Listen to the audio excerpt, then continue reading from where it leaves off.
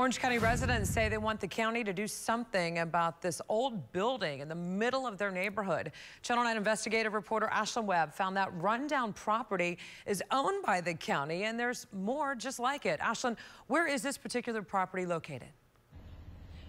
Yes, we're right off South Summerlin Avenue, and neighbors here say this property has just sat vacant. They call it an eyesore that's not only depreciating the value of their homes, but also it's a magnet to crime. I got to show you guys this, an open door that neighbors say is an open invitation for criminals. It's an eyesore. It's been an eyesore for quite some time. That's what neighbors of this Summerlin Avenue neighborhood call this vacant building. Paint peeling, windows boarded up. Neighbors describe it as a magnet for crime. Doors unlocked, propped open, and the lights still on.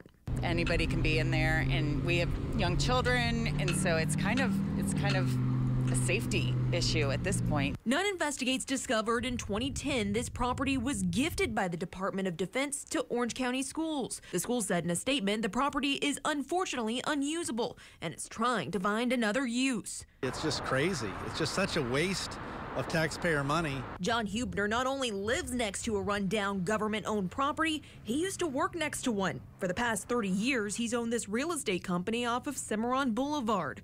But next door, this. Paint peeling, roof caving in. The roof was deteriorating to such a point where water was actually intruding inside the building. It's an eyesore, and what it's doing is bringing the value of my property down. Hubner is critical of the county's maintenance and care for its unused properties.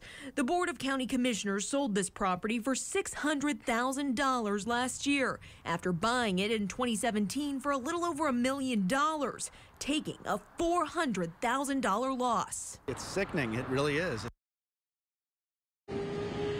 Now, Orange County government did not respond. Meanwhile, Orange County Public Schools said in a statement that it tries to be, quote, the best neighbor as possible to these communities. Meanwhile, neighbors here tell me that the best thing that the county can do at this point for this property is to turn it into a park.